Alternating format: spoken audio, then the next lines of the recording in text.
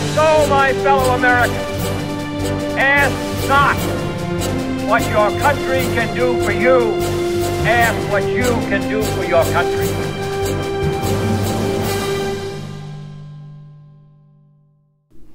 Hey, Master Sergeant Floyd here. Welcome to Case in Point for July 27th, 2022. Case in Point's mission in life is threefold. First, leadership development. Second, helping others succeed. And third, providing you with actionable information that you can use in the short term, even right now, to help you. That's it. That's what we're here to do. So why do we call it Case in Point? Because all the advice and all the lessons, all the experience that I impart to you through this program is based on my own experience, my own cases in point. So I'm going to give you examples of what I've done, how I've done it, where I've been, what I've seen, so that you can do it too, and more importantly, that you can pass that along to others. And I have had great success in the military. I'd say extraordinary success. I wouldn't say unprecedented, because there's probably some people who have done the same thing, but certainly in my experience it's extraordinary, and I'll get into that in a minute. I'll lay out what that looks like. But none of that really matters. None of my success, my experience, my promotions, achievements, awards, none of that matters if I'm not willing to take the time to pass that along to other people and help them out as they come up. And that's what leadership is all about, is helping other people. So once you've reached a certain level of achievement, whether you call that rank or income or experience or skill level, then as a leader, it's up to you to pass that on. And that requires a great deal of one thing: discretionary effort. And we'll talk a lot about discretionary effort through the whole series on these videos, because that's what drives everything. That's what being a leader is all about. A couple of housekeeping things. First, if you find this program helpful and you like what we do here, you like the information that I'm putting out, share it with others. Give it a thumbs up. Please like it and share it. And consider subscribing to the channel, because I guarantee you that this information will help you. Now, these video series is geared toward military people. I'm in the National Guard, and so it's mainly aimed at military, but I think civilians can find some value in this too. And second, give me your feedback. You can leave a comment on the videos themselves, or you can email me directly at floyd@williamafloyd.com, floyd@williamafloyd.com, and I'll read your comments and I'll answer your questions on episodes of this program. So I talk a lot about success. I use the word success, I use the word succeed. So what do I mean by that? I define success this way. First, helping the most people possible.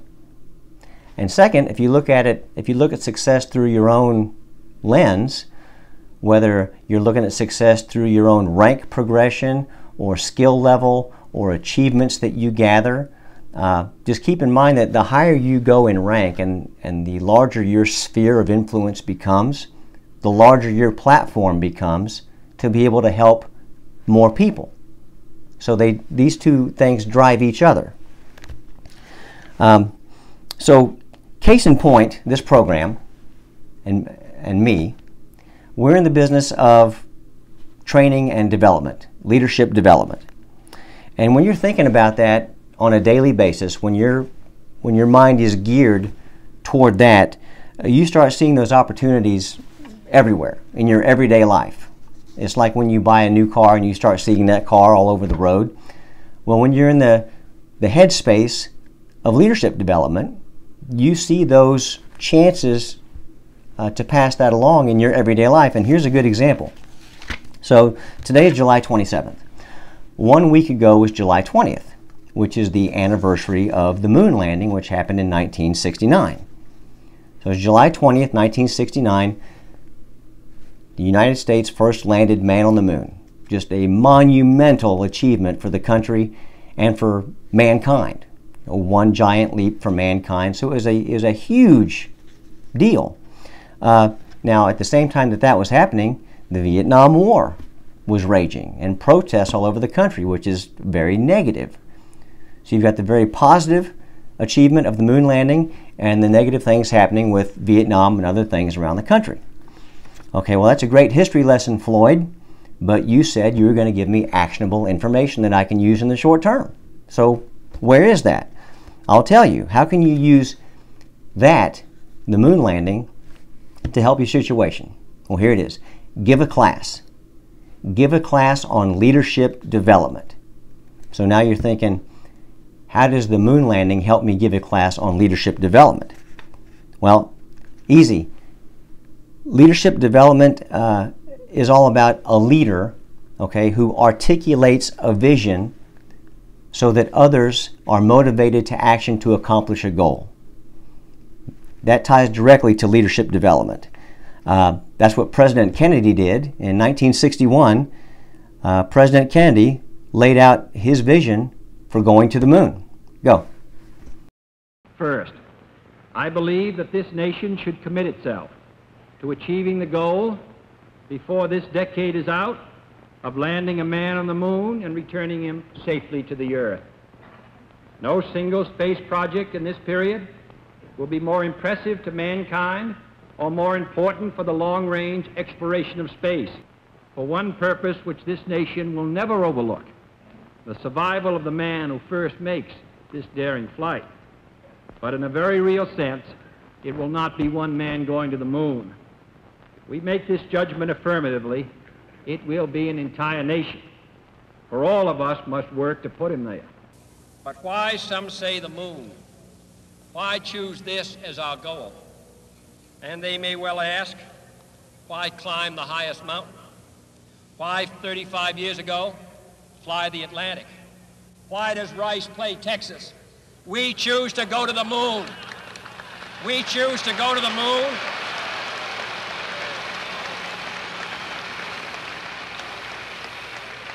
We choose to go to the moon in this decade and do the other things, not because they are easy, but because they are hard.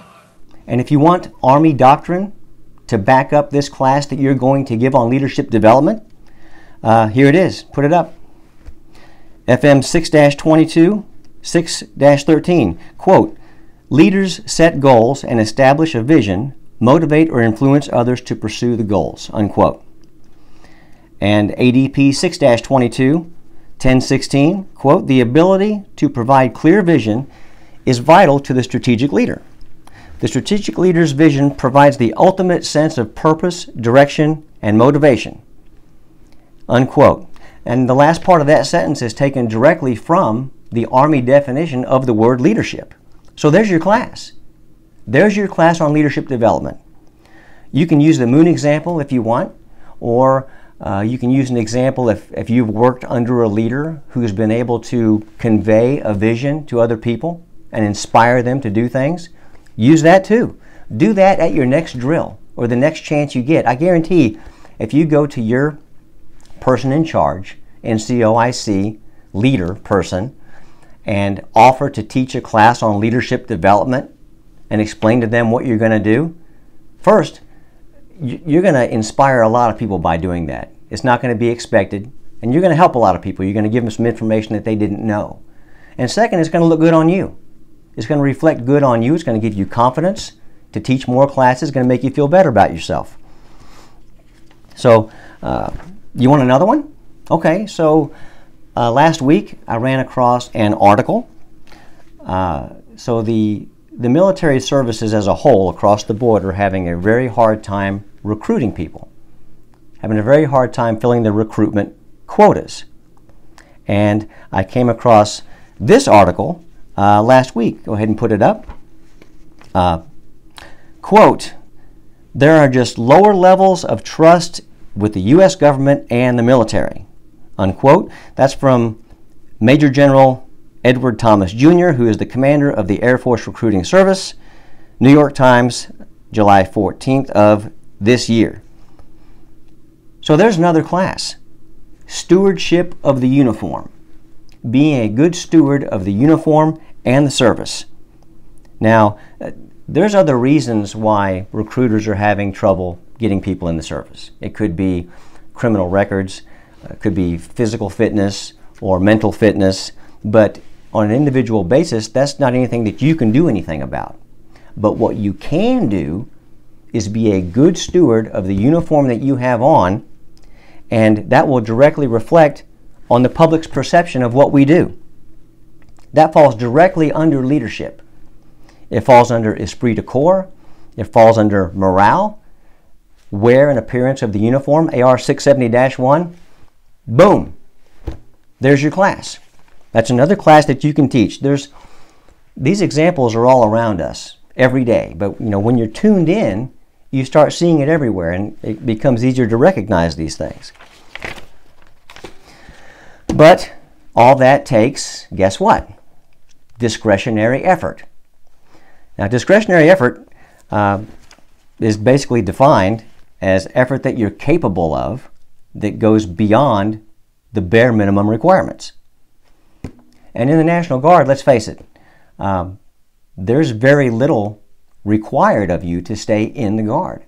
If we look at pass height and weight, pass your PT test, shoot minimum at the range, and show up to drill, and you can stay in the Guard. You can stay in the service. That's the bare minimum. Everything else you do above that is discretionary effort. That's your choice. All right, so who am I and why should you listen to me? Well, briefly, here's a rundown of my military career. Put it up. So 1986 to 1989, I was active duty, 24th Infantry Division. Got out in 89, had an 18-year break in service. 2007, joined the Army National Guard to deploy to Iraq. That was the reason why I joined in 2007. I did that. 2008, promoted from E3 PFC to E4. 2010, promoted to E5. 2012 to E6. 2014, promoted to E7. And then in 2018, promoted to E8 and accepted my first sergeant position. And now currently sitting as a master sergeant. That is, the key takeaway here is E3 private first class to first sergeant in 10 years. There's one reason why that happened, and it wasn't because I was the fastest, the strongest, got the highest test scores, shot the best at the range. It was a ton of discretionary effort. Now let me give one more note on giving a class before I move on. Whatever it is that you choose to give a class on, leadership development, the moon landing, this article in the New York Times, whatever subject you choose to give a class on, you could even use the 5-paragraph operations order to help you plan that class. Get familiar with that. You can, anything that you teach, you can use the operations order format to help you organize that training. And that's another class that you could teach. How to use the operations order to plan training.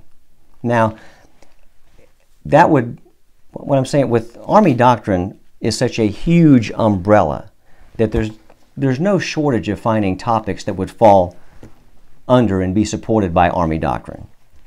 Okay, so let me move on from where I was. So, discretionary effort is your choice. Now, at case in point, pardon the pun, these videos, as a case in point, are 100% discretionary effort. There is no expectation for me to do these. There is no requirement. There is no reward. There is no promotion. There is no money. And there will probably be no recognition on the part of my leadership on it either. This is just me putting stuff out so that you can take my lessons, my experience, and my success to improve your own situation if you choose. That would be your own discretionary effort, whether or not you use this information to help yourself out or to help others out. And we'll talk a lot more about discretionary effort in future episodes because it derives everything that we're about. Discretionary effort. So it's been 3 years since I put out a video. I think the first video I put out was in 2016, and the last one that I did was almost 3.5 years ago. So I've been out of it for a while, and there's a reason for that, and it's not a good reason. And I'll get into that in a future episode because I believe in being transparent with you, and that's a big event that happened, and I'll get into that. But I'll be straight with you about it, and I'll tell you about it just in a future episode. But for now, let's wrap this one up. My goal here is to provide you with a quality product. Okay, that means a quality video that's worth watching, that gives you value, and I think I've done that just even today with the idea of giving you classes, giving you class ideas. Be on the lookout for those and how you can teach one of those. So these videos are a product, and it may take a while to iron out the kinks and get the look and the timing, the format of the video just right, but we're working on that. We'll continue to work on it to make it better. And I will read your comments and answer your questions, starting with the next episode of Case in Point. Again, you can write to me directly, Floyd@WilliamAFloyd.com, Floyd@WilliamAFloyd.com, or you can find us on our YouTube channel. All the videos that I've done previously and this one will be on the YouTube channel. So I really do hope that you get some value out of these videos. I do it for you. That's the reason. I hope you believe it because it's true. I do appreciate you watching this one, and we'll see you next time.